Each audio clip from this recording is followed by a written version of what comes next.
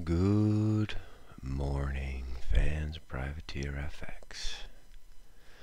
Coming at you on the Monday, 16 December. Last 5 trading days of the year. Wild end of the week last week, which was fun. Somewhat frustrating, but fun. We made money, obviously, on Thursday with the UK election. We gave a little bit back on Friday, trying to rebuy the euro. Just a cacophony of different directional stories going off at the same time. We had the Brexit story going off. We had U.S. numbers going off, China trade deal going off. We had LIBOR stuff going off.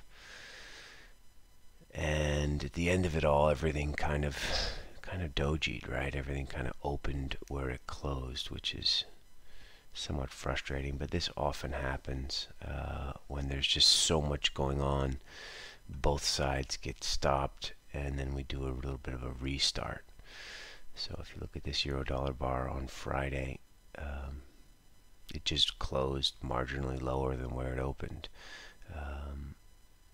And the open is kind of a bit weird, right? A minute after the open, it traded up 80 ticks because that was the British election.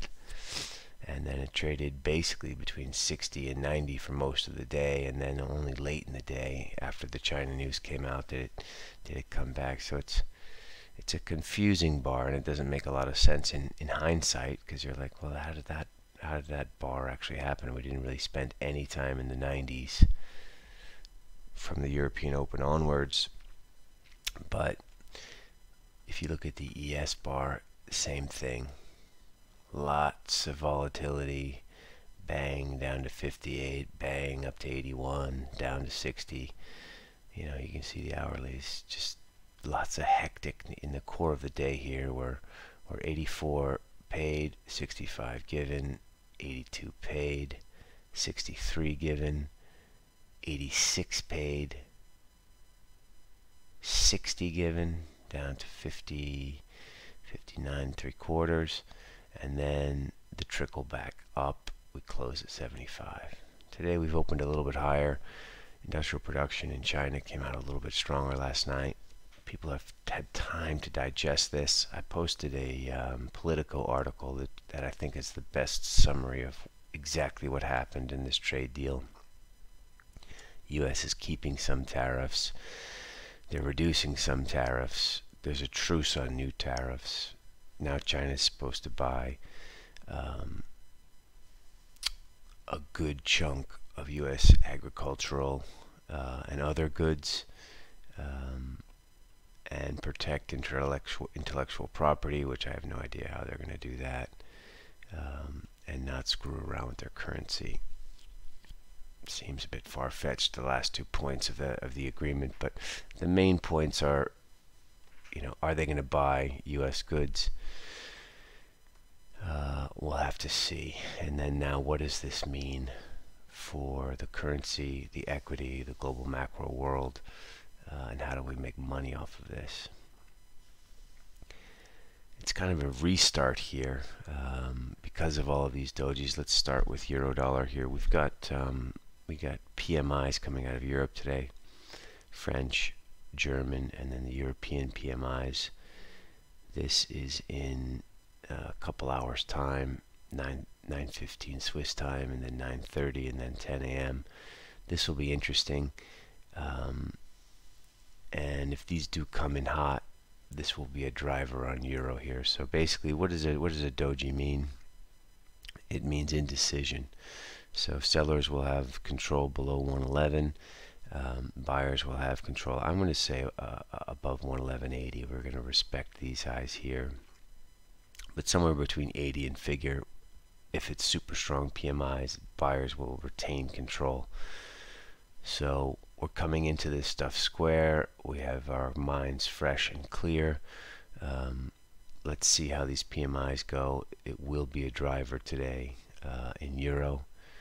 We're expecting better than expecting PMIs. These are these are services PMIs. Obviously, services PMIs have retained relative strength, even though manufacturing PMIs in Europe have been crushed. So let's see, especially the German one. Let's see how German services are doing. The other interesting growth indicators coming out are UK numbers. UK numbers are now going to start being more meaningful now that the Brexit kerfuffle looks to be coming to an end. We're going to keep a close eye, both manufacturing and services PMI. A negative number will not be well received by the sterling, by cable, or sterling yen, or euro sterling. So we're right in the middle of nowhere here. We don't really have an axe to grind on what to do with this, but careful on negative numbers here. So the euphoria of the election is priced in this bar. You see this up to 135. We went down to 133, and the typical like, oh shit, there's a lot of work to do still. And now people are going to start really digging in and looking closely at the UK economy and how strong it is, which will have an effect on the bargaining power Boris and his team will bring to the table while trying to negotiate this trade deal with Europe. So watch these closely. We think the reaction on a negative PMI will be the tradable side. The numbers in UK have been pretty okay over the last couple of months. So and plus the market I think is long sterling after the news. So be careful of a negative number there. In the US, we also have services later on today. Again, after all of these events have been cleared off of our plate, China trade deal, Brexit, we need to start watching these numbers to see where the economy is and what's driving things. Swiss franc is telling us there's trouble on the horizon. Dollar Swiss dojied with the rest of them, but Euro Swiss did not doji. It got smashed. It was unclear to me what the hell happened from 110.10 all the way down to 109.30. We rebounded up to about 92. You can see this bar here. Bang. What was that? I was asking around. Of course, I live here, so I should know these things, but I have no idea what the hell happened here. But I do know when I see a bar like that in Euro Swiss, it's just sell rally mode, right? So we got back up to 97. Kind of kicking myself for not banging out some more Euro Swiss up there. But point is, Euro Swiss, I don't know if it's Euro, it could be year-end hedging, but it could also just be fear. So be careful. Like if one of the fear indicators out there, and there are many, is Euro Swiss, that is a negative bar. There's no bones about it. They smacked that pony on Friday the 13th, no less. Dollar yen, like everyone else, dojied. This is an interesting point technically now, 109.72. There will be some action up there. On the downside, 108.40. We all know about this level. We were all surprised last week when it did not break. But now it's an excellent technical jumping point. There will be some action on both sides of this. So if we get up to 73, have a look around what's happening. We get down to 40, have a look around what's happening. Especially 40 on the downside looks like a good plunge point. So keep that in mind. Dollar CAD traded up to 06 on the fix, but in general it's just kind of dojied as well. Don't know what to do with this now. Pushing and pulling. Global macro on CAD, those employment numbers sucked, but then the US dollar got hit everywhere, so dollar CAD went lower. Don't know what to do with this. The cousins Aussie and Kiwi put bearish days in on Friday, pretty close to bearish engulfing in Aussie. Kiwi had a big tail. This looks negative. these two guys are kind of saying buy the rumor, sell the fact on the trade deal, but you need confirmation now. 65.82, a new daily low, is confirmation of this bar. Aussie, the new low will be 68.63, which by the way does not look like a break trade. It looks like a trap because you have this little gap here into support. So just be careful. These look negative, but you need confirmation, and I don't think selling low ones is the way to go on this. If anything, wait for confirmation and then try and resell higher ones. Quickly, ES, Doji, this is now a super important pivot, 31.58, which was the all-time high on Wednesday, and it was the go point on Thursday. Now we printed down there, nice little pivot. If you want to get short equities, this is your starting point. So prices down below 31.58, you sell.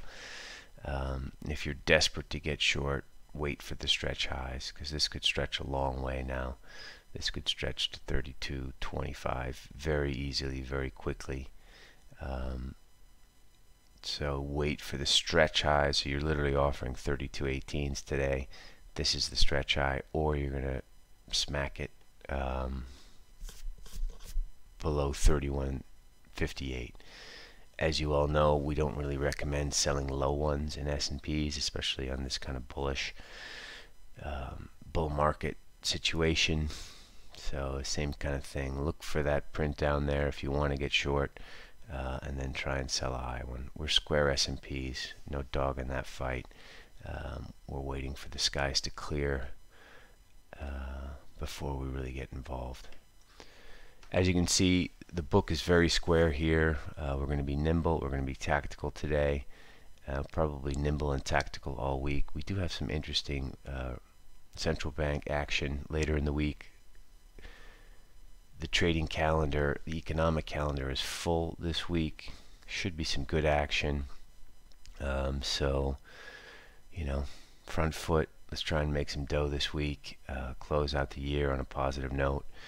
And then take 10 days and get ready for 2020. All right, I've said enough today. Good luck out there, people. Make some dough. You deserve it. I